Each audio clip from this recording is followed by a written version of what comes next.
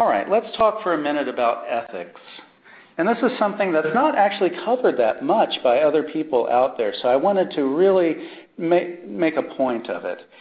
When is it okay to adjust your image and when is it not? Most image acquisition software will allow you to adjust the brightness, contrast, and color. Maybe you can crop it. Maybe you can adjust your raw image and resave it in a certain way. That's okay, but there's some guidelines you need to follow.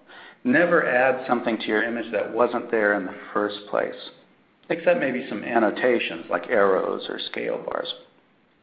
Never selectively remove something from the image, and don't selectively enhance one area of the image without performing the same manipulation to the whole image. And usually whatever manipulations you do to one image in your series, you'll do to all images in your series. Don't compare two images that have not undergone that same treatment.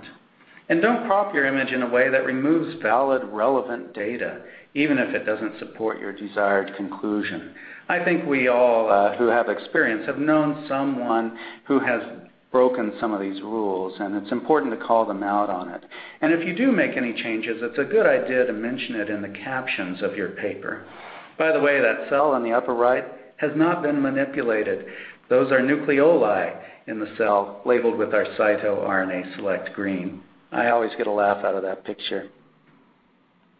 Remember, ethical imaging means trustworthy data, and thus publishable data.